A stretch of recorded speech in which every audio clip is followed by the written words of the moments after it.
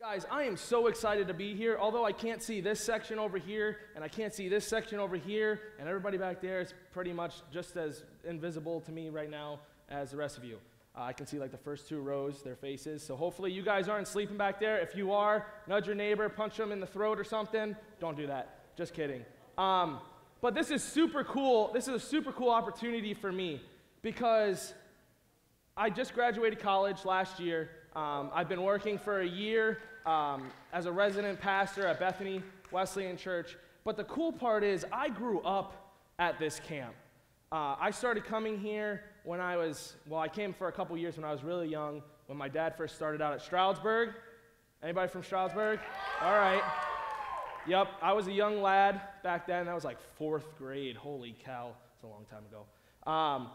But I grew up 10th through 12th grade coming to this camp, and I remember, being in the cabins. I remember pranking each other. It's awesome. But I never thought that I would be up on this stage.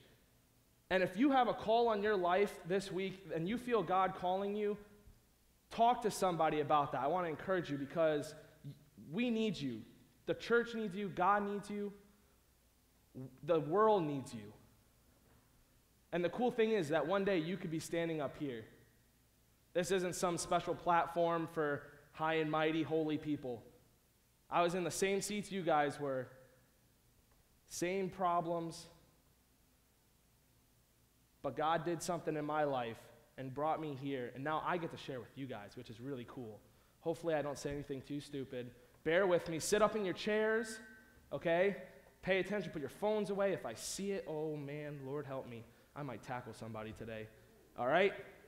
But we're going to get into this.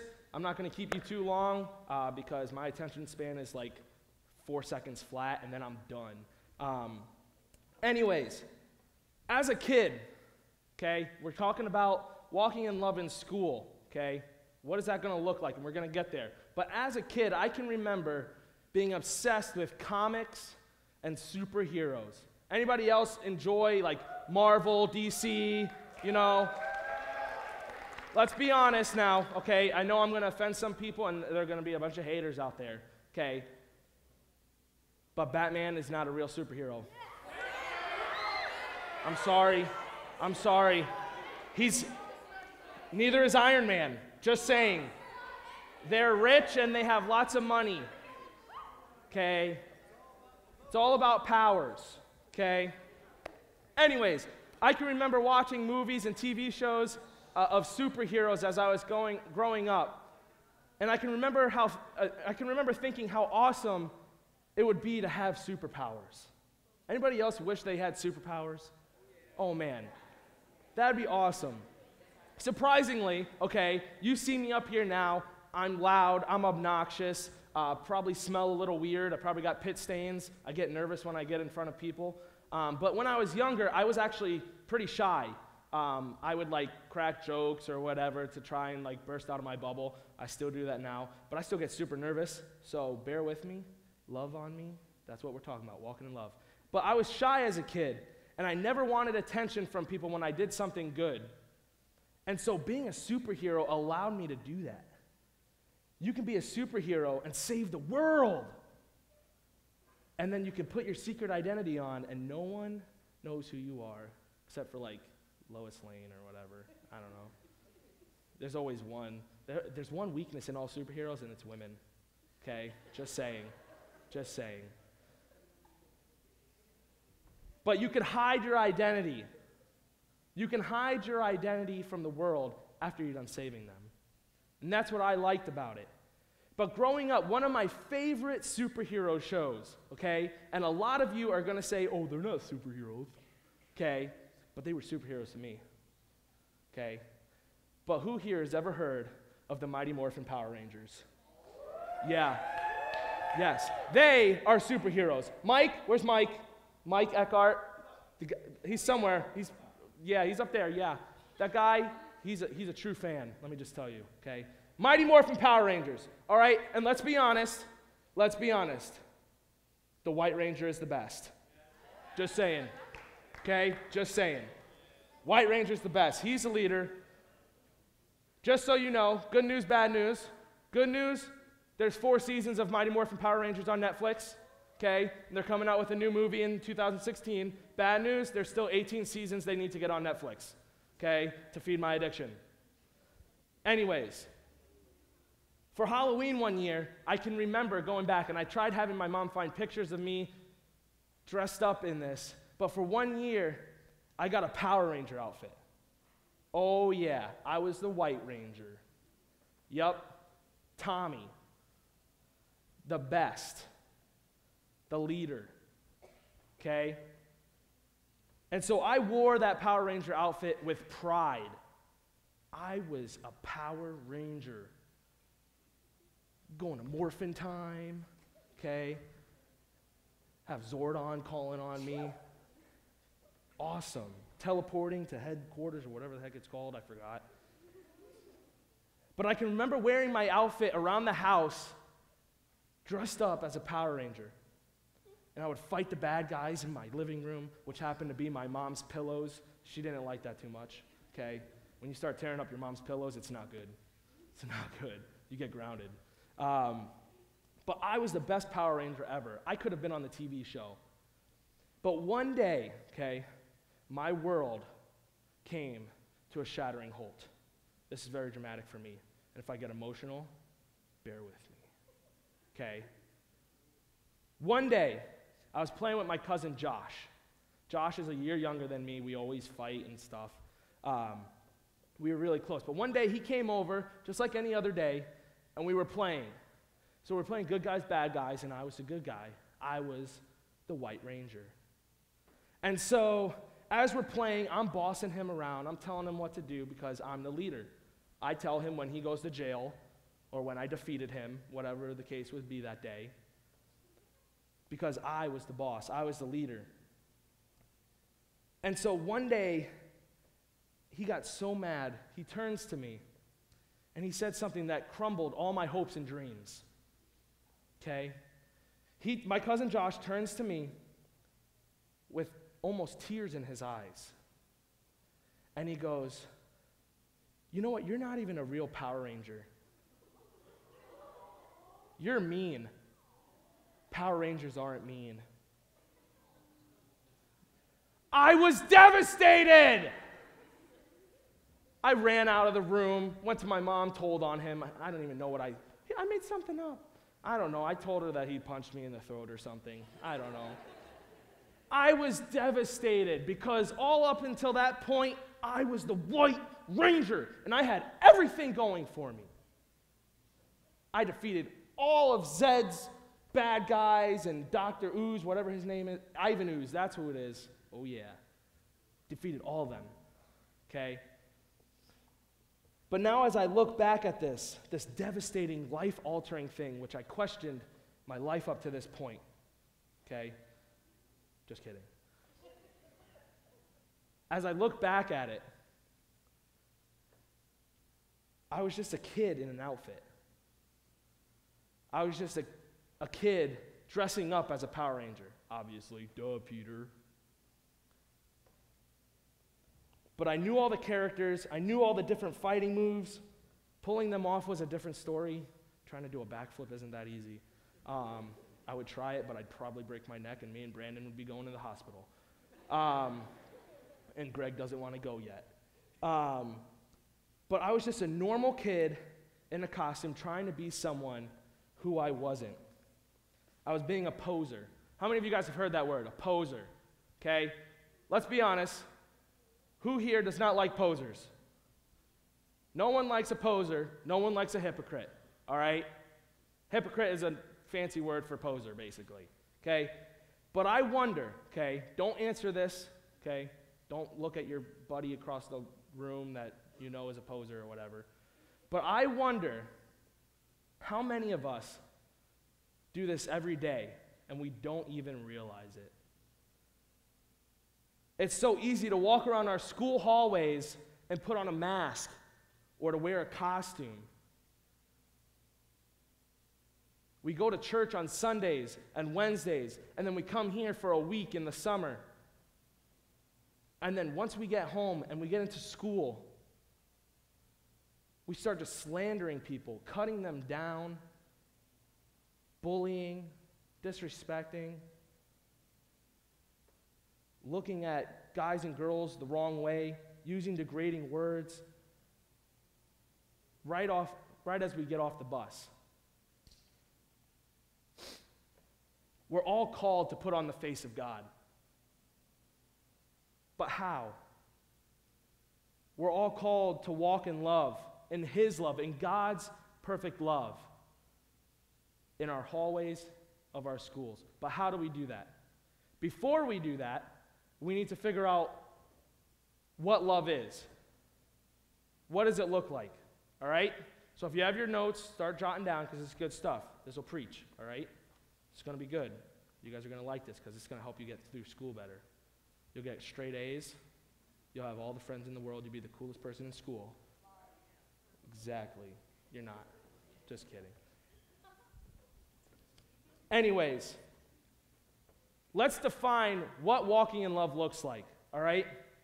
In the passage that Jordan read earlier, verse 1, we read that we are supposed to follow God's example. In other versions, the NASB version of the Bible specifically, it says to imitate God. Be imitators of God. I like that phrasing a little bit better just because it sounds cooler. But to imitate God.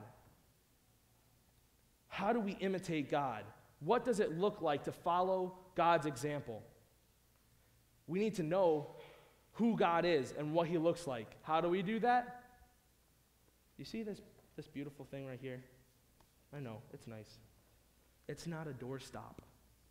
This is meant to be read. This is how you learn who God is.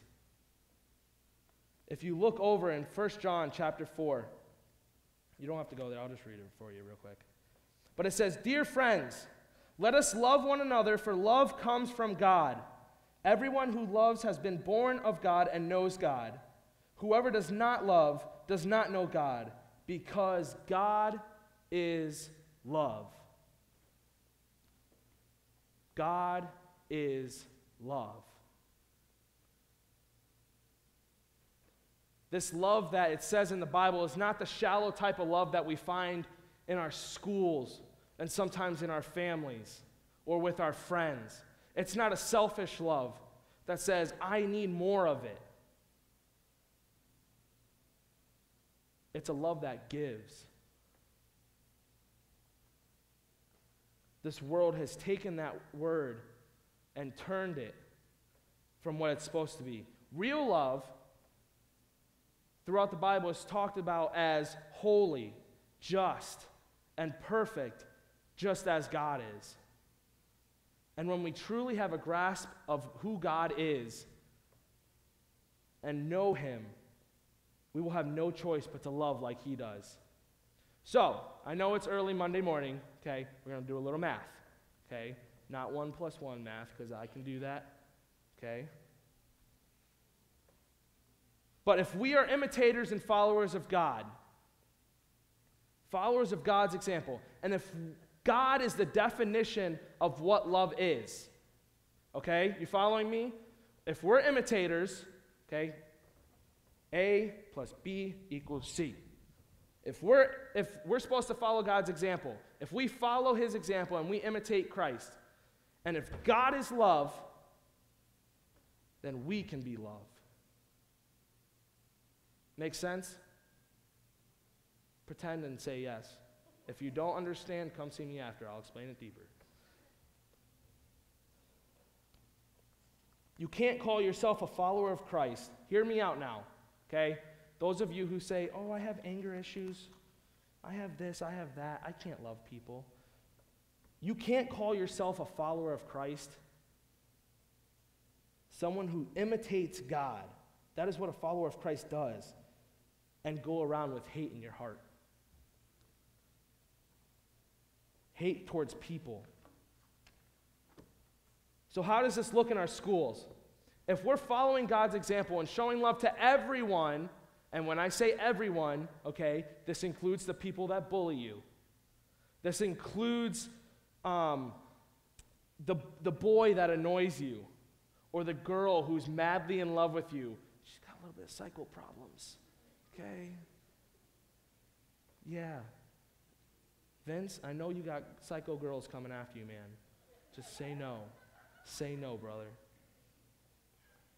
It means loving the nerd that has snot running down his face. Okay, he's got it in his shirt. Poindexter. Okay? It's loving the kid who doesn't have enough money to wear American Eagle or Hollister or whatever other high-end companies. I shop at Walmart, gosh. Oh, I'm sorry, this is Old Navy. Okay. I think I'm pretty cool. Maybe not. The kid who smokes, the kid who does drugs, the kid who drinks. We're supposed to love those people. We are called to love those people as Christ has loved us. And if you say you follow God and you follow Christ and you gossip and you bully and you disrespect others, you're not showing God's love. In verses 3 and 4, we read that there must not be even a hint of sexual immorality, any impurity or greed, as well as obscenity, foolish or silly talk, or coarse joking. Not saying don't have a good laugh with your buddies or your ladies or whatever you call them. Not saying that. But when it gets degrading to others and you're not loving as Christ would love, that's what it's talking about. If we're doing these things, then we don't truly love like God loves. In his book, Jesus Swagger, okay, it's a real book, okay, by Jared Wilson, it's talking about Zacchaeus. We all know Zacchaeus is a short little guy, climbed a sycamore tree, see what the Lord had for him, okay, whatever that song goes. I haven't heard it in a long time. But Jesus showed love to Zacchaeus before he repented and before he accepted Christ as he is. Zacchaeus was one of the worst people in his society, okay? And this is what the writer of Jesus Swagger says. It's amazing how a single act of love can transform someone from the inside out. Even in your life, one single act of love could be the tipping point to someone knowing the truth of Christ. So don't withhold that from anyone you come across. In the same way that Jesus was willing to show love to a man who most would say didn't deserve it, you and I should be willing to go to great lengths to show love to people all around the world. Whether you think you are qualified or not, Jesus will pave the way if you are simply willing. Sometimes your willingness to love those who need it will be the difference maker in whether or not people come to realize the love of Jesus really does exist. Throughout middle school and high school, I wasn't always the perfect Christian boy I was supposed to be. Didn't really do anything too dramatical or whatever, but just the way I talked and act wasn't always the best. I'm going to be straight with you guys. I'd sometimes try to straddle the line of, how far can I go? Oh, Jesus said that's the line. Oh, can I go like that? Okay? Let me just say this now. It doesn't work out for you. Okay? It's not going to end well. I promise. I pinky promise. Okay? Thankfully, because of the influence of an awesome church and of an awesome youth group and godly friends and awesome godly parents, I was able to stay on the right path that God had for me. Now, most of you know my dad, and if you've been coming here a long time, Pastor Ed Torres, yeah. He's kind of not that cool. But I'm a PK. My dad's a pastor. I'm a pastor's kid, PK. Which, for me, that made things a lot more difficult in school. Most of the friends that I had in school weren't church kids. I actually hung out with a lot of really, really rough guys. We went to concerts together. We went out to eat together. But this was just a group of guys that just really had no intent on ever knowing anything about Jesus Christ. And I was friends with them. I'd sit with them at lunch, and I would just be Christ to them. I would show them love in my actions, in my words, and everything that I could possibly do. I can remember when I was in high school, when I got older, I used to go to the parties with them, okay? You know what I'm talking about, okay? But I would go to these parties, not to drink, not to smoke or do whatever the garbage they were doing, okay? But I would go first to make sure that my friends, the guys that I hung out with, were okay and that they had a safe ride home. And number two, I would just show everybody there that, one, you can have fun without that stupid crap. Can I say crap in here? If I can't, I'm sorry. Poop. But you don't need that stuff. But that I could show God's love to them, even in a scenario, in their world. Don't have to come to church to be Christ or to meet Christ. I went into their world and showed love to them. It was probably about a year or so ago, me and my buddy Chris reconnected. We went to a concert in New Jersey. And so Chris was probably one of the was what most people would say is the farthest thing from Christ. You know those kids in your schools that just, they have that bad reputation about them. And you just don't think of anything about Christ when you see them. And this was what most people thought of Chris. But we remained good friends throughout the years. And on our way home from this concert, we started just talking, just the two of us. And then out of nowhere, he turns to me and he says this: I know you believe in God. Him and all my friends knew I was a pastor's kid, knew I went to church, knew I read the Bible. I know you believe in God and all that church stuff. And our views on religion and on God are completely opposite. But all those times that you would come to the parties and you would drive me home and that you would just look out for me and everybody else, I want to thank you for being my friend and looking out for me despite our differences. I've never been shown that kind of love before. This is a kid I went to high school with. This kid smoked a pack a day, did whatever garbage is out there. This kid never saw the love of Christ other than me just being his friend. It took a lot for him to say that. He didn't break down. He didn't give his life to Christ right there. He saw the love of Christ through my life just because I was walking and following God's example. I was imitating God's example. And when we come in contact with God's love, when others come in contact with God's love, there is no denying it. We don't always see the fruits of our labor, but I know at this point that Chris saw what I worked so hard to just show him and every other person that I came in contact in school, and that's God's love. And what I want to tell you is to just show them love. Show them the love of Christ. There are so many hurting kids in schools. This world is going down the poop chute fast. They need God's love, and that starts with you guys, each and every one of you. They need to see it.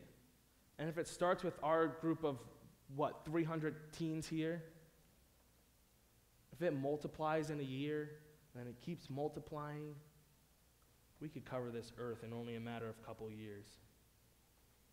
I was just real and true to who God created me to be and show love through my words and actions. I didn't condemn them for drinking or judge them for smoking or tell them they were going to hell because they were using drugs. I didn't do that. I showed them love. So I know many of you just got out of school probably a week or two ago. I know school is still far off. You don't even want to think about it. I know. But as we go to our small groups in just a moment, think about how you've been doing in the past with showing God's love in your schools. If you're homeschooled or cyber-schooled, are you showing love to your parents, even to the other kids in your cyber classroom? Not sure how all that stuff works, but find a way. You can show love. And this goes beyond school, okay? This isn't just in school that you love people. This is everywhere. But we're talking specifically about school. Come up with ways that you can better show God's love in this year and the years to come to people who are in your schools. Are you showing love as Christ did? In your small groups, I want you to really discuss how you can better love people in your school. What's holding you back from loving them? Do you have to deal with an issue? And what needs to change? Lord, we thank you for today. We thank you for these teens. I pray that they would be a mighty force in their schools, God, in the battlegrounds, God, as they go back in the coming months. God, I pray that their small group discussions would be on point and that they would be able to just find ways to better love your children that you've created, God. Help us to all love better and help us to love you more. We ask these things in your name. Everybody said? Amen. Find your lead.